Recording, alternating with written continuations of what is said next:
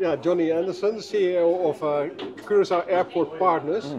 You mentioned in the press conference that you have a luxury problem. Can you reflect on the growth and the challenges it gives in the coming years to go? Yeah.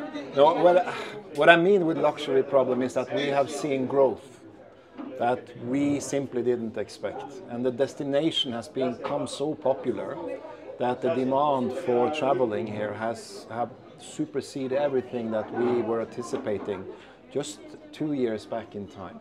So from that point of view, it's a challenge, but it's a positive challenge.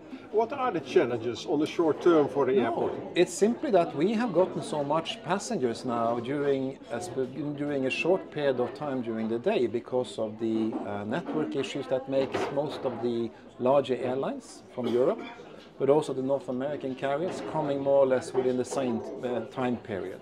The demand or the request for the services is then from these carriers are actually exceeding our capacity limits in some of our sub-processes, as we call, like check-in counters, like immigration or like arrival halls and so on, because everybody's coming at the same time.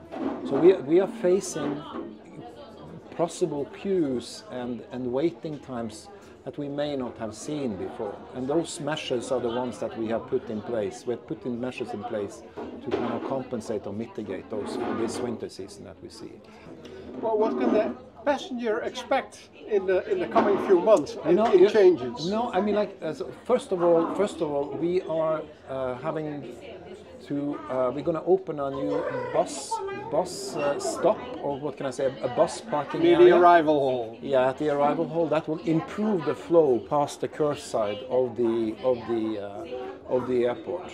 We are introducing a new queuing system into immigration at departures. There will be periods and days during the week, especially during Christmas and past Christmas, where we will have a lot of people wanting to check in at the same time. We will manage those queues in a completely different way than what we have done previously. Following that one also, we are also improving, what can I say, on the arrival part, like with a more dynamic way of queuing people and so on and so on. Especially the immigration. Especially the immigration, but not immigration, customs. Yeah, and customs, but I would like to say that they also are facing the same capacity challenges like we have. Suddenly they also are the one that needs to handle the high number of passengers that now have been coming to our island. And are they addressing it?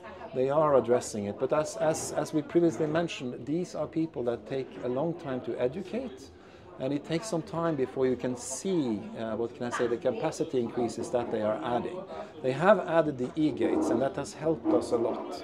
And the stability and the reliability of the e-gates right now is much better than what it was just like half a year ago and so on.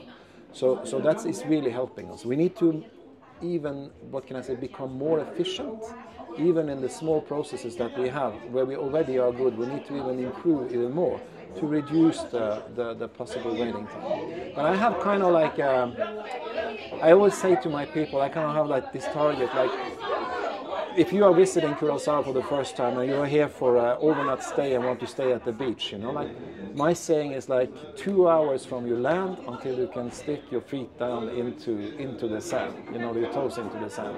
With all the upcoming changes, but also the growth of passengers, can you reflect on the passenger facility charge in the coming years? Yeah. Since we have had this increase of passenger traffic, like we see a lot more passengers. Of course, like we will be able to distribute the cost of the facility on more passengers, meaning the passenger service charge will be decreased, and I expect that the government will approve the proposal that we have done together with BTP. Now it's called the it's a new regulatory authority of Curaçao. Sorry. So with RAC, regulatory authority of Curaçao, we will know now in the beginning of November if it goes through. But my expectation is that the passenger service charges, both for domestic, meaning the inter-island travel, and for international, will be seriously decreasing from 1st of January. It has to. I mean, like, we need to stay competitive. I'm very focused on that one. So. Now, for the longer term, maybe the middle long term, you announced the new master plan for the airport.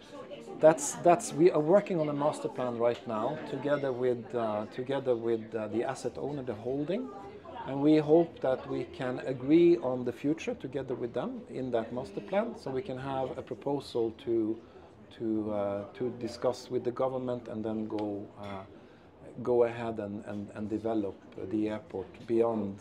What can I say? And that has also to do with the concession that ends in 2025? Of course, it depends again on how big an investment do we need to do, you know, like, because if it is a huge investment, then of course, you know, you need longer time to recoup those. And then of course you need to discuss, okay, how do we recoup that investment?